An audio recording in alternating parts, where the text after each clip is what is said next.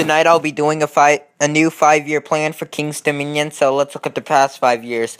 In 2013, a Planet Snoopy 7-acre expansion and mergers with Kidsville was added. Snoopy's Splash Dance was removed for that.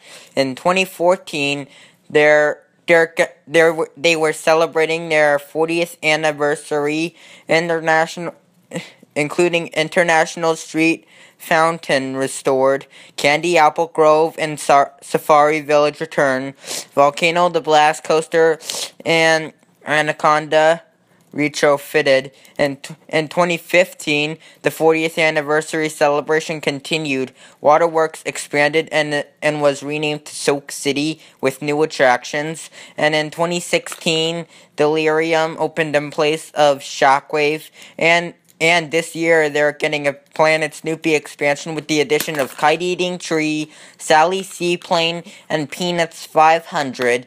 A free Wi-Fi will also be available in the park. So let's start predicting the future. In 2018, I'm predicting they'll be getting a GCI Winning Coaster to replace the Hurler because on October 15th, 2016, Hurler announced that King's Dominion announced that Hurler is closing for good, and so a Great Coasters International Wooden Coaster would make a perfect fit in Hurler's spot. So I think they should get a Great Coasters International Wooden Coaster to replace the Hurler.